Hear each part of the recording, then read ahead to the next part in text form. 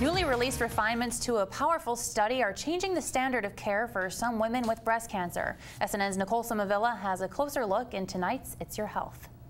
Relax. 3 little words can change your life forever. You have cancer. I just have never claimed it. But what if you could beat it without chemo? The thought of losing my hair, the thought of being sick. A genetic test called Oncotype DX has been guiding treatment for certain types of early-stage breast cancer for more than a decade. If you had a score of less than 10, you absolutely did not need chemotherapy. There was no benefit. If you were greater than 25, you did need chemotherapy. But what about the middle range? Oncologist Steve Mammis says refined results now suggest those women may also be spared.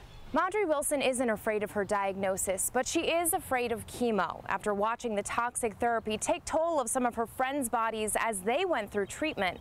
She's glad a small little pill can save her from that. I'm so relieved. I'm so joyous. Any side effect for something that is not needed is a problem.